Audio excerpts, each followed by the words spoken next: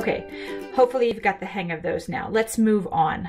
For exponential functions, we are going to use a lot of negative powers and zero powers. So let's make sure you understand the patterns that give us the results on these. So we're starting with a table of values, and on the top row we have 2 to the 4th, 2 to the 3rd, 2 to the 2nd, 2 to the 1st, 2 to the 0, 2 to the negative 1st, 2 to the negative 2nd, 2 to the negative 3rd, and 2 to the negative 4th. So we're moving down by 1 in the power with every column we move across the page. In the second row, we're evaluating that. So for example, we have 2 to the 4th is 16 in the second row. 2 to the 3rd is 8 in the second row. 2 squared is 4 in the second row. 2 to the 1st is 2 in the second row. And so then the question is, what is 2 to the 0? Well, if you look at the pattern that's forming, to get from 16 to 8, we're dividing by 2. And to get from 8 to 4, we're dividing by 2. And to get from 4 to 2, we're dividing by 2. So for every step we make across the table, we divide by 2. So to get to 2 to the 0, we would need to take 2 and divide it by 2. And if we do that, we end up with 2 over 2, which is 1. If we continue that pattern, then we would next do 1 divided by 2, which would be 1/2. And then 1/2 divided by 2. Now, if you think about that, if you think about it as like kind of a pie, half of a pie, if you divide that by 2, you'd have a quarter of a pie, right? And then if you divide that by 2, you'd have an 1/8. So 2 to the negative 3rd is 1/8. And if you divide that by 2, you'd have 1/16. And so 2 to the negative 4th is 1/16. Okay, so why don't you try the next two tables and see if you can fill those out correctly. Then take a stab at what you think the rules are, and we'll come back and check.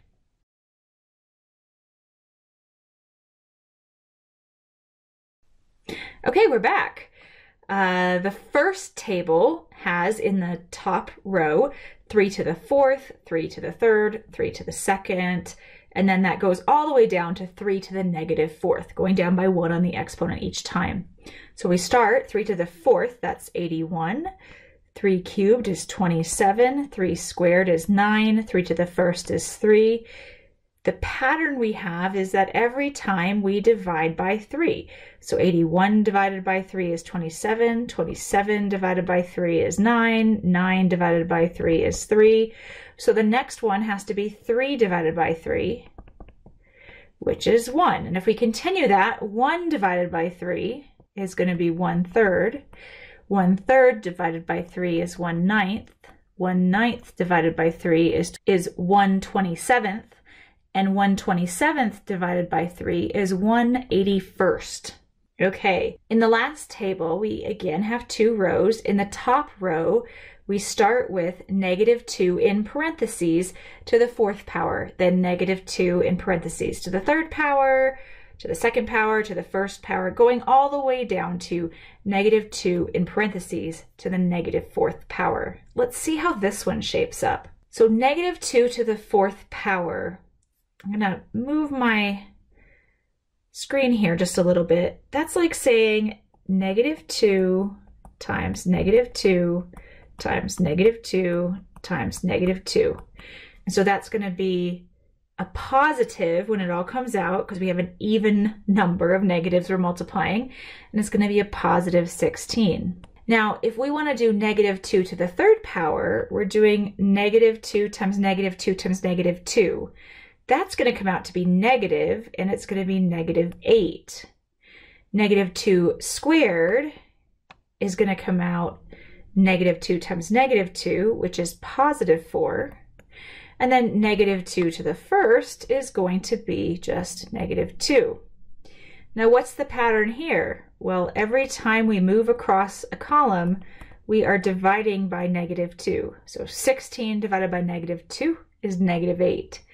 -8 divided by -2 is positive 4. Positive 4 divided by -2 is -2. So here we are, -2 divided by -2 is going to be positive 1. If we divide that by -2, we'll have -1/2.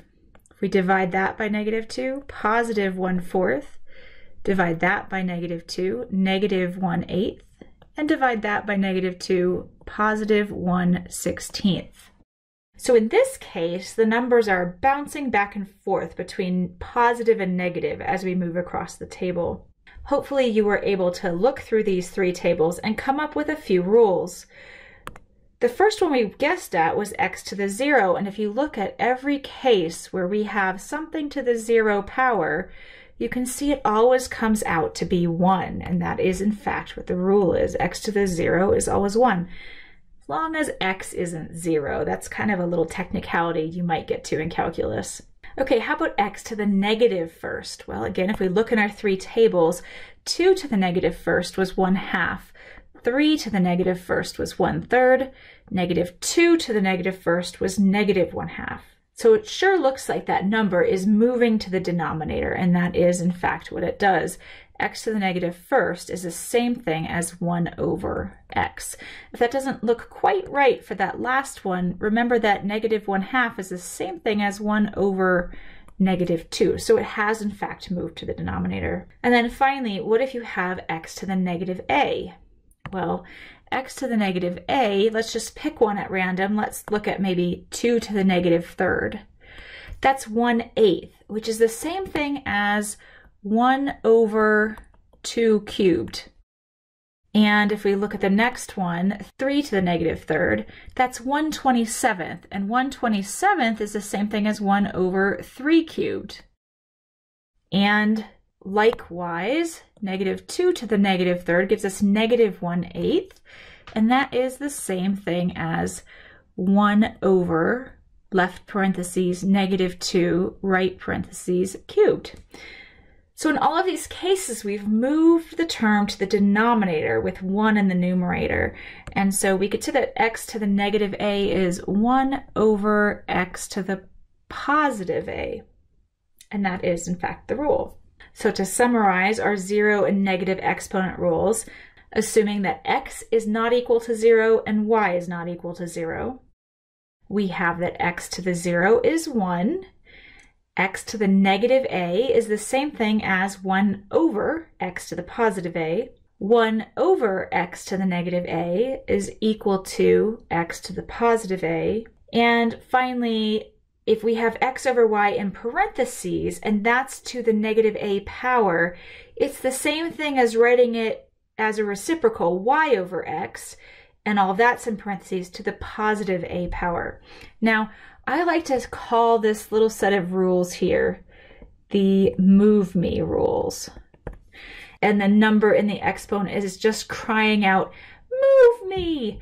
And once you move it, you make it positive because it's happy now. So, for example, x to the -a, the -a is crying out, move me. And when you move it to the denominator, it's happy and it's positive. 1/x to the -a, that x term in the denominator is crying out, move me. And when you move it up to the numerator, or just outside of the fraction, which is the same thing as up to the numerator, then it becomes x to the +a because it's happy now. And that third rule, x over y to the -a, now both x and y are crying out, move me, because they have a negative exponent on them. And so as soon as you move them, you get to put a positive a on them. So y goes up, x goes down, and you have a positive exponent after that. One of the easiest things to do with negative exponents is just to rewrite them as positive exponents, and you'll find that they're a lot easier to process. All right, well, now this is where you give this a try. I've given you the rules and we've talked about where they come from. Pause the video and give these 6 expressions a try. Simplify them. You don't have to put them through a calculator to evaluate them. Just rewrite them so that there's no negative exponents or 0 exponents.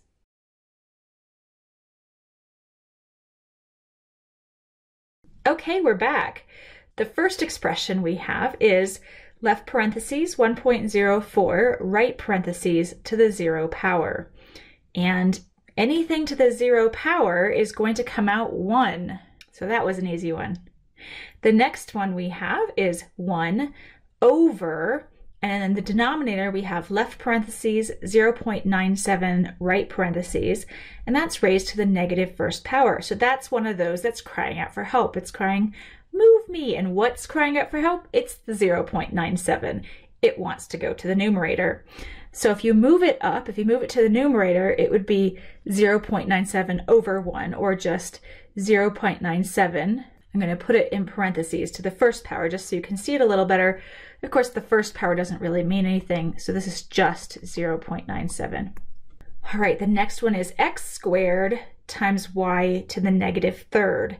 So again, somebody's crying out for help. It's the y that's crying out for help. The y is saying, move me. So the y wants to move to the denominator, and we would rewrite this as x squared over y to the positive third, because once we move y, the exponent becomes positive. In the next column, we have left parentheses 4/5, right parentheses, and that's raised to the negative second power.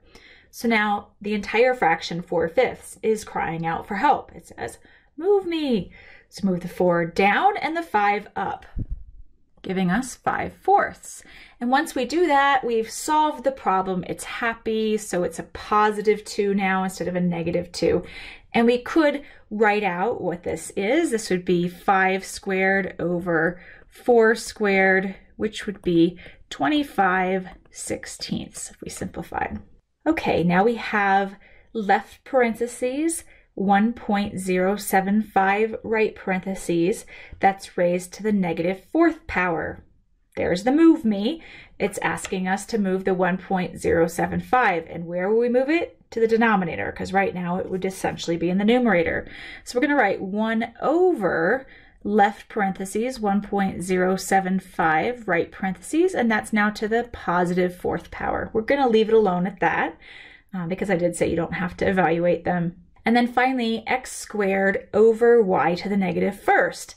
It's the y to the negative first that's crying out for help, move me. And so it needs to go to the numerator. And so if we move it up to the numerator, the x squared is going to stay exactly where it is. And the y to the negative first moves up, becoming positive and happy as y to the first. So x squared y to the first, or just x squared y.